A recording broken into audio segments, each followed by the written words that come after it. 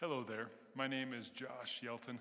I am the lead pastor at Redemption Church. I just want to say thank you for watching this sermon recording. I pray that it's an encouragement to you, that it's a blessing as we go through God's Word. I also pray that you would be spurred on in your relationship with the Lord. And if you would like to know more or support us at Redemption Church, you can find us at redemptiongillette.com. So this morning, we actually are going to be again. So ready for it? It's going to shock you. We're going to be in Acts. We're going to be in Acts. We're going to pick up in Acts again right where we left off, where Quentin left off last week. He finished up chapter 16. We're going to be in Acts 17. So if you want to maybe make your way there, Acts 17. We discovered really from the beginning of Acts that Luke is the author. Luke is a doctor. He's a historian, and he wrote the Gospel of Luke and Acts of the Apostles. These are kind of two volumes of the same work, if you recall. And really what we've been talking about since we picked it up again at the end of December was God's providence, right? That's kind of been this thread, this theme going through what we've been talking about, God's providence. We defined it the last couple weeks, right? It's the continuation of God's action in our lives, preserving and governing us according to his will. That was just off the top of my head. Okay, I don't have that in my notes, but that's kind of the right. It's this big, robust theological concept, but it's God working in people's lives according to His will, and that's what we've been talking about. Just last week, Pastor Quentin shared about the ongoing ministry in Philippi, which, if you recall, it concluded with this Philippian jailer who came to faith in Jesus Christ, and along with his entire household, and they were baptized. It's an incredible, incredible story. And after Philippi, Paul and his missionary companions left for a town called Thessalonica, and they're going to spend a few weeks there before they are forced out and rushed to the next town called Berea. And that's kind of where we are headed in our sermon series. We're going to talk about the approach that we should have to God's Word. Chapter 17, I'll be honest with you, I'll just lay out my cards right now. Chapter 17 is probably my favorite chapter in this entire book. It's probably my favorite chapter in this entire book. And there's this theme here of how do we approach God's Word. There's an incredible apologetic example here that we're going to see this week and next week. And I love this chapter. So this week, we're going to talk about that. We're going to talk about our receptivity and vigilance as we approach God's Word. And next week, we're going to talk about our contextualization as it relates to sharing God's Word, sharing the gospel. And so we'll talk more about that as we get there. But before we go any further, before we get any deeper in the weeds, as I like to say, as I like to do, let's just pause, let's pray before we go into God's Word. Would you bow with me? Father God, thank you for this time. Thank you, God, that we can gather together. Thank you, God, that we can lift up our voices in unison together, and we can worship you, Father. We can worship you because you are, as we say all the time, God, you are God worthy of our worship. And God, we thank you that even in the words that we sing and we lift up to you, God, that it reflects our heart, we pray. We pray that the words we sing would inform us about who you are and what your word says about you. And God, we pray that would encourage. We pray that would convict. God, we pray that would move us to change, to transform, to be who you've called us to be. God, thank you that you've given us the Holy Spirit to do that. That it's not us, but Christ in us that does that work, does that change and transformation. Thank you, Lord, that you have made this all a part of your work, God, and you have saved us only by your goodness and your grace and your love. By no other means. And so, God, thank you for that. I just pray that you would help us now as we go into your word. Help guide and speak, Lord, this morning through me. In Jesus' name we pray. Amen. So I want to actually just begin reading through the text. We're going to do it a little bit differently this morning than I would typically do it. We're going to take it in chunks. So just starting in verse 1 there, Acts 17, verse 1, if you want to follow along with me in your Bible. Verse 1, it says this: Now when they had passed through Amphipolis and Apollonia, and they came to Thessalonica, where there was a synagogue of the Jews, and Paul went in, as was his custom, and on 3 Sabbath days he reasoned with them from the Scriptures, explaining and proving that it was necessary for the Christ to suffer and to rise from the dead, and saying, "This Jesus, whom I proclaim to you, is the Christ." And some of them were persuaded and joined Paul and Silas, as did a great many of the devout Greeks, and not a few of the leading women. And so Luke, he takes us across Macedonia, and yet we see yet again a geography lesson. And somebody was graciously a couple weeks ago gave me a pointer, and so you guys get to have a geography lesson. So right now they're in Philippi, and they come to Amphipolis, and then Apollonia, and then Thessalonica, and then we'll carry on here in just a moment. But they are in Thessalonica, and Thessalonica is the capital of Macedonia. It is the capital, and it was a pretty relatively big city. But these words, which, by the way, say Amphipolis. Somebody joked with me this morning that it was Amphibianopolis. But Amphipolis and Apollonia, right, and Thessalonica, they're all on this major Roman road called the Via Egnatia. Okay, so they're on this huge major trade route, this Roman road, and they're all about a day's journey on foot from each other. And then Thessalonica, like I said, it's pretty big, especially by Wyoming standards. Okay, I mean, so it is about, at this time it was about 200,000 people. So like half the population of Wyoming. It's not a big deal. All in one city. And this is the second largest city in Greece. Okay, so Luke tells us right off the bat how long they were there. They were there for 3 Sabbaths, which that is basically their Saturday. And so he's telling us that they were there for about 3 weeks. And we're familiar now with Paul's missional strategy, or maybe we should be. He would always seek to go where first? He would always go to the synagogue first, right? He'd always go to the synagogue first. And several of Paul's recent destinations, well, they didn't have a synagogue, right? Philippi being chief among them, right? He gets to Philippi. They don't have a synagogue because they don't have a very large Jewish population. What does he do? He goes outside of the city, along the river, and he finds this group. And that's where he meets Lydia, among others, right? But Thessalonica does have a synagogue, and Paul begins here because the Jews already, if you think about it, if you understand Judaism and kind of what's going on here, they already had some of the biblical foundations that are necessary for Christianity, right? They had some of those.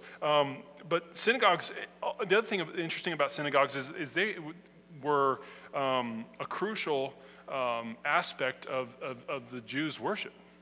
It was a very, very important place of worship, particularly during and after the Babylonian captivity. And the synagogues were not just these gathering places for worship, but they were centers of study as well. They would actually study together, much like we would in maybe a Bible study. They would study, they would seek to grow. And that's actually, so hold on to that thought of talking about them being centers of study, because we're going to come back to that in just a minute in Berea. But what do we see that Paul emphasizes when he teaches here in the synagogue? Luke actually gives us some specifics. He taught about the necessity for Christ to both suffer and rise from the dead. He's talking about his resurrection, which is interesting because we just sang about that, right? We just sang about that, but that's what he's focusing on. That's what he's honing in on. He said, if I can communicate nothing else to you, let me communicate to you. Because remember, most of them are Jews, or they're going to be God-fearers. They're going to be Gentiles, Greeks, that basically practice Judaism. So there's going to be a foundation and understanding there. And he's saying, what do they need to know? They need to know that Jesus was the Messiah. They need to know that Jesus suffered and died and rose again. And they need to know the significance of that for their lives and what that means.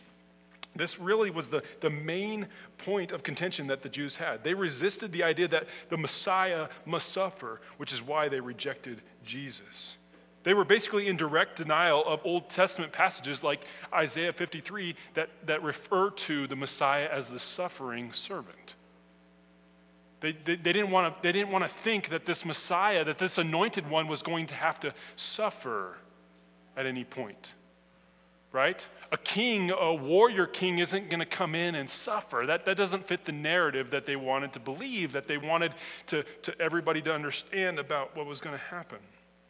But that's what God's word says, and that's what happened. Paul, it says here, reasoned and explained, and he proved and he proclaimed about the Christocentricity of Jesus in the Bible. Christocentricity. So all those verbs there, they're great verbs, especially in conjunction with evangelism and apologetics. Reasoning and explaining, proving and proclaiming. This is the principal chapter in the Bible about apologetics, which is part of the reason why I like it so much, because I love apologetics. It's one of my favorite things to study. But Paul used Scripture to reason for Jesus as the Messiah, much like Jesus did on the road to Emmaus. And if you're not familiar with apologetics, just a simple definition of apologetics is in general, is the defense of the faith. Right? It's the defense of the faith. And so you're talking about specifically Christianity, you're talking specifically about the Bible. It's understanding and defending what you believe, right? It's kind of the foundational verse for apologetics is 1 Peter 3:15. So, and when I say apologetics, you might be thinking, well, what do you mean defend it? Think about things like the existence of God, the existence of evil, the historical Jesus, the validity of the resurrection, the reliability of Scripture. All of those things fall within apologetics. They're great questions. They're great things to study. And Paul made sure that they were aware of the common thread throughout Scripture. Old Testament and New Testament, it was all about Jesus Christ. And Paul stresses that it was essential that Jesus suffered, died, and rose again for their sake. It all comes back to Jesus. Right? I've described it before as understanding the Old and New Testament and how they relate together as a math equation, right? 2 + 2 = 4. So you have the 2 + 2 is the Old Testament, 4 is the New Testament, and what bridges that gap is Jesus. And not only does he bridge that gap, but everything about the Old Testament, it is about Jesus. It points to Jesus, and everything about the Old Testament points to Jesus, and everything about the New Testament is talking about Jesus, Jesus coming, or Jesus being here, or Jesus coming again. And that's really what we see in Scripture. It's all about Jesus, which, by the way, I threw that word out there. We're going to talk about that more next week, but that's what Christocentricity means. It's Christ-centric. It's all about Jesus. It's all about Jesus. And there seems to be, in this moment in Thessalonica with Paul, kind of a dialogue, kind of a speech and debate format. You know, we'd already seen Paul do this, and Peter has done this, and other apostles, Stephen. But undoubtedly, he is using all those same Old Testament references in Scripture that we've already seen him use throughout Acts. He's using all of that here, even though we don't see those references. But that was Paul's forte. He was great at using the Scripture or the culture that people were familiar with to introduce them to the Messiah, Jesus Christ. And actually, next week, we will look at one of the greatest examples of this when Paul teaches the Athenians. You know, there we will see the Christocentricity, the boldness and the rationalism, the faith and reason of Paul's message. We'll talk about that contextualization of sharing the gospel. But for now, let's look to this moment. This large gathering of Jews, what does it say? There was these Jews, the devout Greeks, and women were listening to Paul teach about Christ. Well, what was their response? Here they hear him teaching, and how did they respond? Well, it says here in the text that a great many were persuaded. Think about how it just described in very vivid terms, with great verbs, apologetic verbs, how Paul has been teaching them. He's reasoned, he's explained, he's proved, he's proclaimed.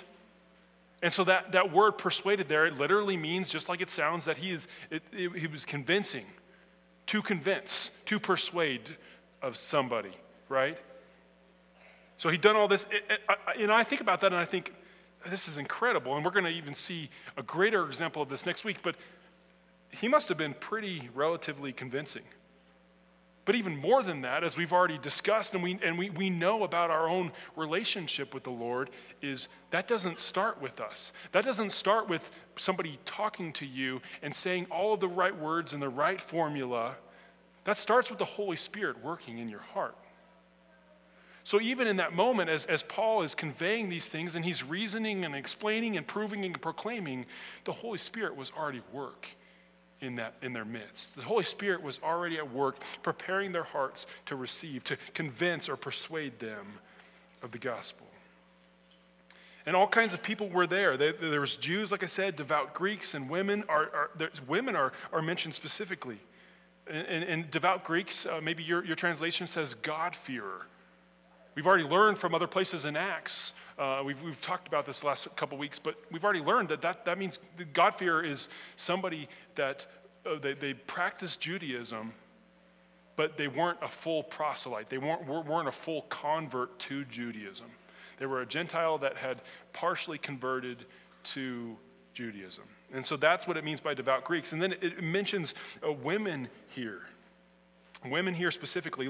He mentions this, and the cool thing is that if we studied the history of Macedonia in the first century, the evidence actually suggests that this is very consistent with what we see in our history books.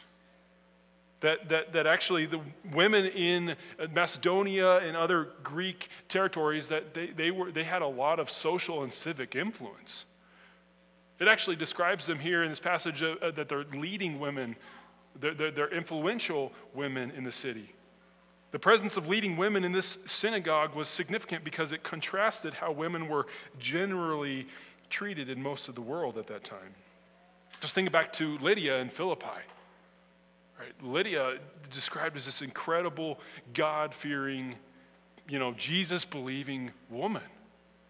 But that wasn't the culture back in where kind of Jesus was from, back in that area. With Judaism, that wasn't the culture. And so this is something different here, and it's cool that Luke specifically includes this. And so far, Paul and his companions, their experience has been pretty good in Thessalonica, right? So far, everything's gone pretty well. People have received the message well. But then things took a turn with a familiar opponent. Look with me at verse 5. Starting verse 5. But the Jews were jealous, and taking some wicked men of the rabble, they formed a mob. They set the city in an uproar and attacked the house of Jason, seeking to bring them out to the crowd. And when they could not find them, they dragged Jason and some of the brothers before the city authorities, shouting, "These men who have turned the world upside down have come here also. And Jason has received them, and they are all acting against the decrees of Caesar, saying that there is another king, Jesus." And the people in the city authorities were disturbed when they heard these things. And when they had taken money as security from Jason and the rest, they let them go. So if you recall, part of the reason why there was a synagogue there was a large Jewish population in Thessalonica. And while some were persuaded, others had completely different response. Luke actually tells us that they responded in jealousy. They didn't like the power and influence of this movement. This was actually the beginning stages of Christianity. Before it was even called Christianity, and we see here in this first century that it was already overshadowing Judaism. Already those lines were being drawn. The people that used to practice Judaism were abandoning that whole system and following Paul's teaching about the Messiah named Jesus. And if you know your Christian history, you may recall that in the mid-50s, in that first century AD, what happens in Rome? They start kicking out all of the Christians out of Rome because of riots. And how did those riots most often start in first century? Well, it was between the Jews and the followers of the way, Christians, believers in Christ. And what was happening was they were stirring up these crowds, just like we see here. And then when the officials got involved, then they would shift the blame to the believers. And so the Romans were getting used to the fact that, maybe these guys aren't the same. Maybe they don't go together, right? Because originally Judaism and Christianity were considered a part of the same sect of religion to the Roman Empire. At this point, that correlation is kind of being severed, and Christians were being persecuted locally by Jews who strategically instigated the Romans. And what I just said there basically describes most of Paul's missionary journeys, right? Where he would go into a town and he would preach the gospel, and they wouldn't like it because it wasn't this idea of preaching to Gentiles or this idea of a Messiah that suffered. They didn't like that. And in the text, this jealousy led the Jews to raise up a gathering of rabble-rousers within the city. When we see the phrase, in my Bible it says the wicked men of the rabble here. And at best it represents some slothful market loungers, and at worst it means criminals. It means hoodlums gathering in the marketplace. And these Jews were actually the ones that stirred these men up. They led them to begin a riot. They grabbed a few wicked men, and pretty soon there was a whole mob. It was kind of your standard mob mentality. We've seen that mob mentality a few times in Acts already, right? Most notably in Lystra. Unfortunately, we don't actually have to work that hard or think that far back in our own history to a time when we've seen this mob mentality used to hurt people, right? I mean, the most obvious is the riots in 2020, but we've even had riots and protests that have turned violent recently, right, in our country and around the world. And most of those probably are fueled by a few influential people that capitalized on the mob mentality to further their agenda. In this instance, the plan was simple but effective. Create a great commotion, and then when you get the attention of the city officials, blame it on Paul so he'll get kicked out of the city. They don't want Paul there. Best case scenario, he leaves. Worst case scenario, they need to kill him. And then all of a sudden, this man named Jason, he suddenly is thrust into the story with very little fanfare or explanation. And really, we don't even, to this day, we don't know much about Jason other than what can be inferred from this passage. And Jason, we do know, is a Jewish name. And so it's very possible that Jason was one of the Jews that was persuaded when Paul came to preach about Jesus before. And the fact that the rioters went straight to his house suggests that he was a known associate. It's possible that they were maybe even lodging there. We don't really know for certain, but we do know that when they went to go look for Paul, he was nowhere to be found. They couldn't find him. And their charge against Jason, this is really interesting, the other believers, was threefold. What does it say there in the text? It says that these men who have turned the world upside down have come here also. And Jason has received them, and they are all acting against the decrees of Caesar, saying that there is another king, Jesus. So that phrase, men who have turned the world upside down. Here's the interesting thing. Their opponents, the Jews that were accusing them of this and the people in the riot, they had no idea how right they were. That these men were going to turn the world upside down. They had no idea how correct that probably was. This was the movement that would change the course of human history. They didn't know it yet, but God would use these followers and the preceding followers through the generations, faithful witnesses that followed, to turn the world upside down. And Jason was also accused of harboring fugitives. But even worse than that, actually, he was charged with sedition. One of the most serious crimes in the Roman Empire was to acknowledge allegiance to any king but Caesar. And especially around the 50s and 60s, where you have Claudius and you have Nero, that became even more so because they began this this imperial religion.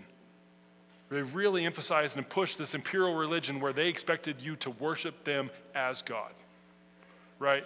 And so we see that very clearly. Well, here's the interesting thing. This kingdom of heaven, the kingdom of God, they weren't that far off in saying that these were claims of Jesus. Jesus actually claimed these things during his earthly ministry, most notably in the synoptic gospels of Matthew, Mark, and Luke.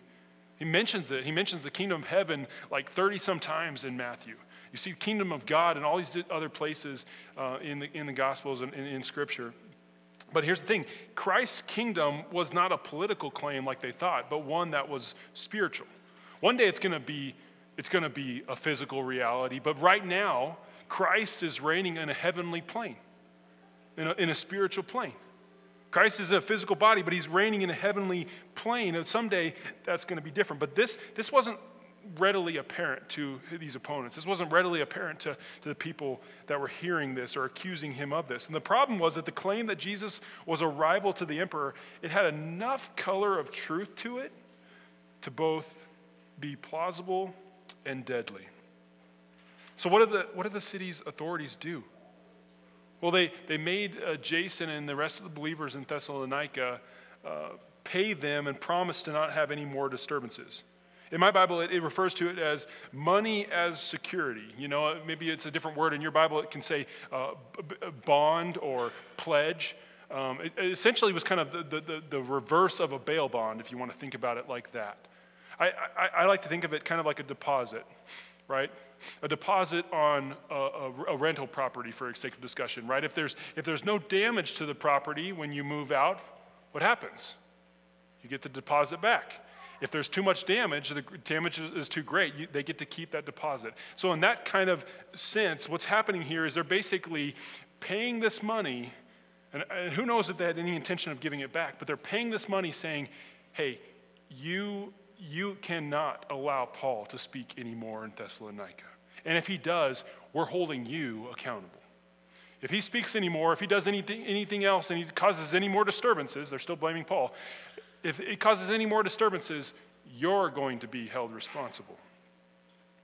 And it's all really appalling to me, pun intended. It's all appalling to me that Paul is still considered the instigator here. All these disturbances, these riots, everything that's going on, Paul's not even there. And they're still blaming him and accusing him. In every riot, every stoning, every arrest, Paul, not the Jews, are seen as the problem. And Paul wasn't left with much option, right? What was Jason and the rest of the believers there in Thessalonica supposed to do? So he wasn't left with much option. He once again is pushed out of the city. But look what it says in verse 10. So the brothers immediately sent Paul and Silas away by night to Berea. And when they arrived there, they went into the Jewish synagogue. Now these Jews were more noble than those in Thessalonica. They received the word with all eagerness, and examining the scriptures daily to see if these things were so, many of them therefore believed, with not a few Greek women of high standing as well as men. So by the cover of night, in the middle of the night, Paul and Silas were sent away to Berea. And Berea wasn't very far away from Thessalonica, but it was completely out of the way. It wasn't even on, remember that Roman road, the Via Egnatia? It wasn't even on that. So it was completely out of the way. The idea was that they were going to hide out, they were going to lay low until everything kind of settled. But let's be real here. Paul's not going to hide out and lay low. That's just not in his nature. So what does he do? He goes to this small town of Berea, and immediately he goes straight to the synagogue to preach. What does it say in your Bibles? Mine says immediately. Giving this impression where he's just gone through all this, and immediately, it's kind of like when he just had gotten stoned in Lystra, and what does he do? Well, he kind of limps into Derbe and preaches the gospel. Like, it's just, there's no stopping this guy. He just keeps going. Remember how I'd mentioned that synagogues here were not only places of worship, but they also were centers of study? Well, that's exactly what we see fleshed out in Berea. Paul presents the gospel to these Bereans, and surely emphasizing the necessity of Christ to suffer and to die and to rise again, just like he did in Thessalonica. But there was one area... And he does that. And right away, Luke describes these Bereans contrastingly to the Thessalonians, right? He describes them as more noble. More noble. And that's not like high noble birth, like talking about their status or their status among people. It can mean that sometimes, but that's not what it means here. Here, he's actually speaking of the character, the conduct. It was far and away better than that of his previous destination with some of the Jews that he just left. But there was one area that the Thessalonians and the Bereans were similar, and that was that their response, at least initially, was their response to the message, right? Because remember, the Thessalonians actually responded relatively well initially to Paul's message. So did the Bereans. But Paul goes out of his way to explain something special about the Bereans. Look at how the Bereans receive the gospel message in verse 11. The text says that they received this message with eagerness. Eagerness. The Bereans had a receptive hearts and an open mind to receive Paul's message. They were eager to listen and engage with this teaching, but not because it was entertaining, rather because it rang of truth. I think about that. Kind of what motivates us to come to church? What motivates you to sit there and to listen to and submit to the regular preaching of God's word?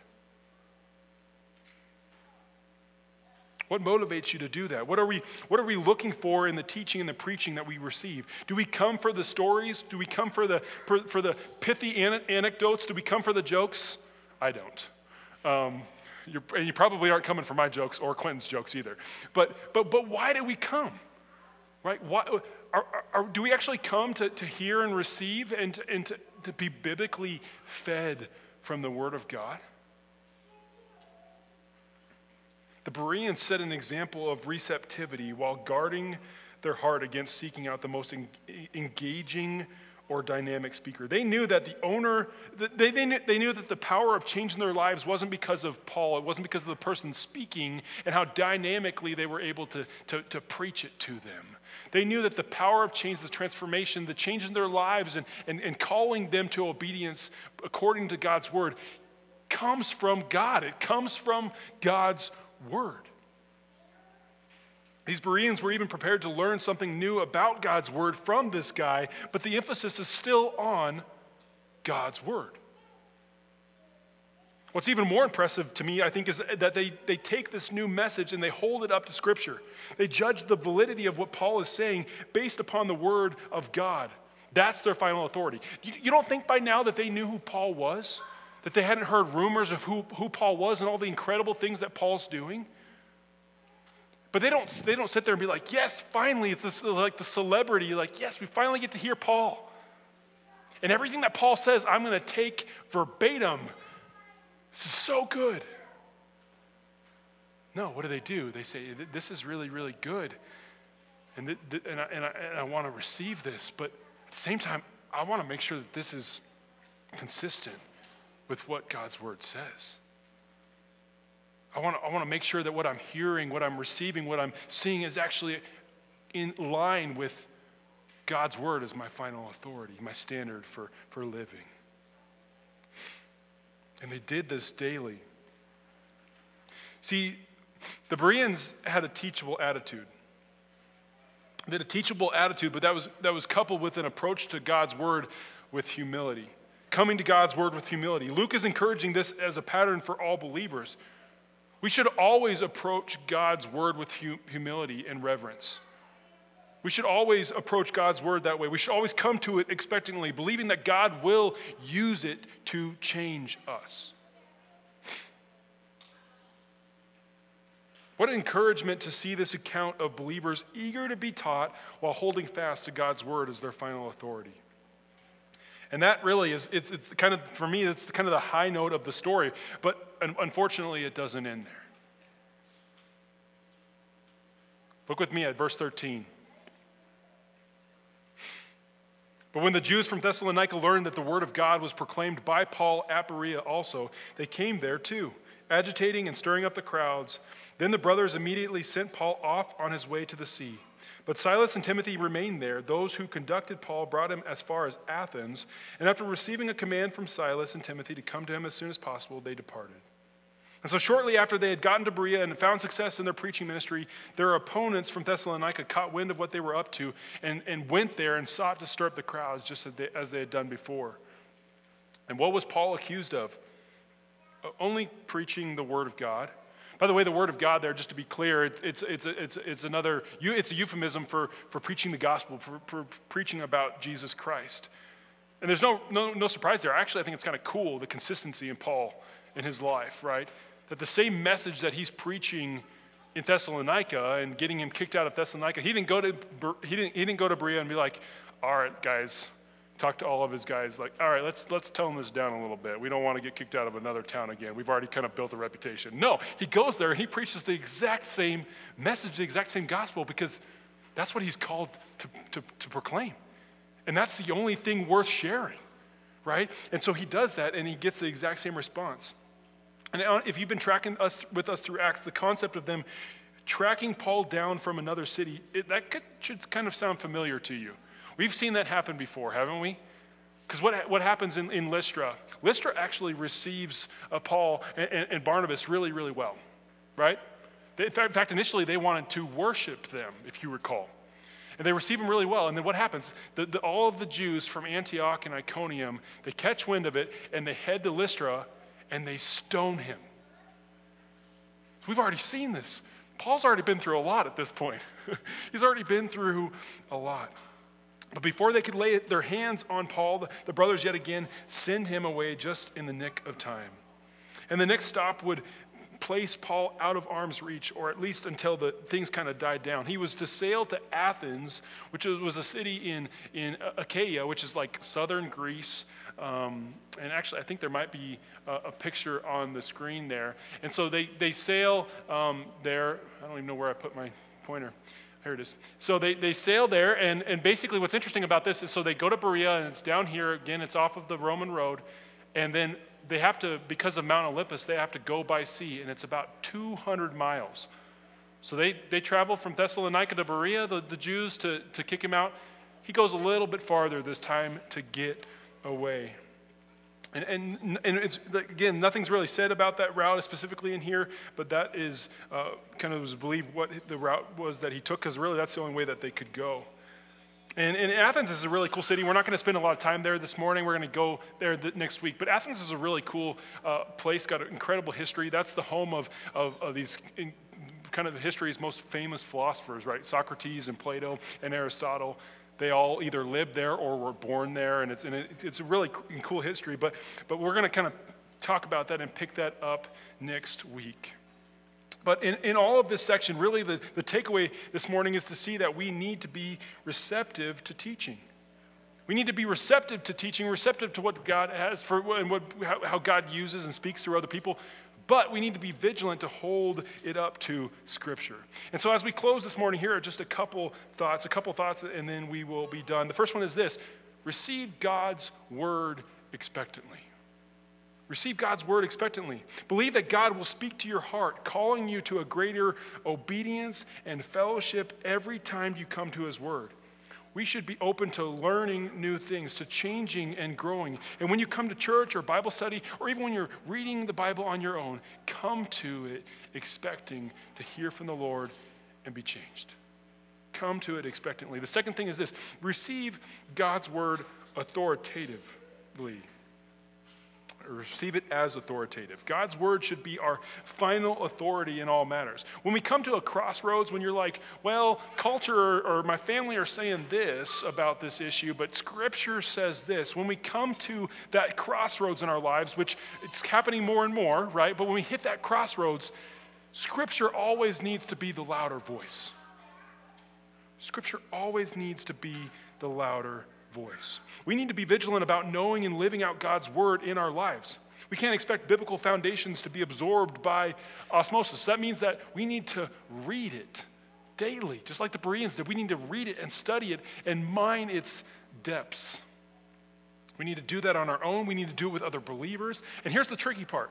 If we really hold to God's word as our standard of living, as of our final authority, that means that we are judged by it as well. Here's what I mean.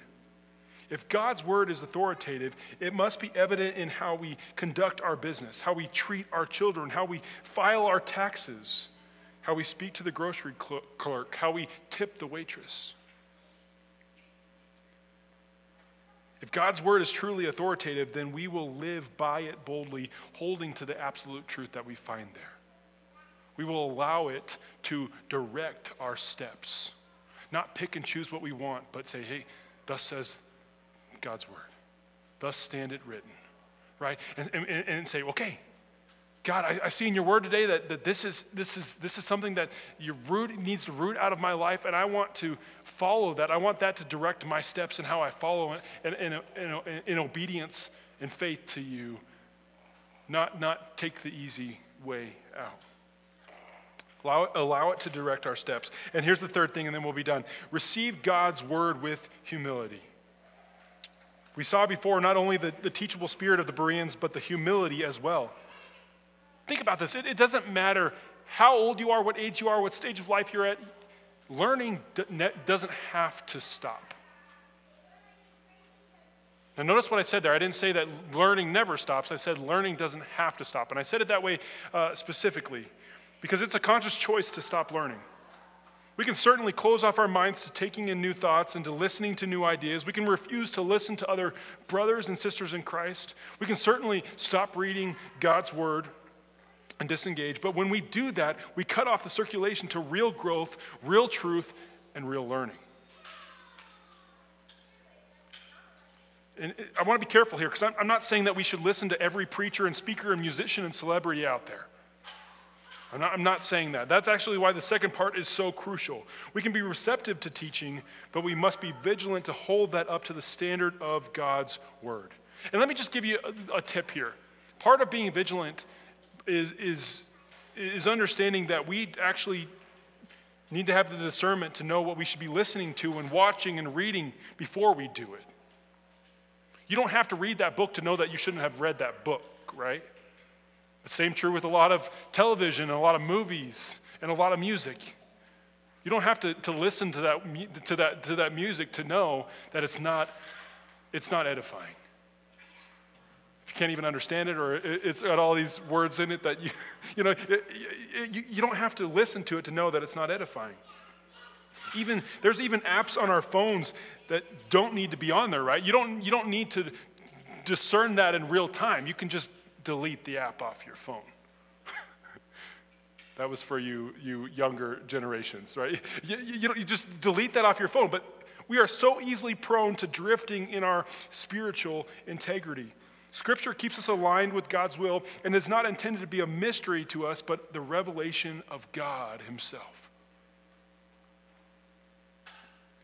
Scripture can be understood rightly by all who read it with eagerness, diligence, and a conscious dependence on the Lord for help.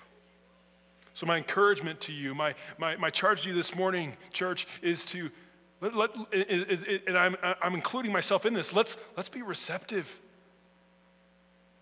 Let's be receptive, but let's be vigilant to abide by the word of God. Because all of this comes back to how we approach God's word, doesn't it?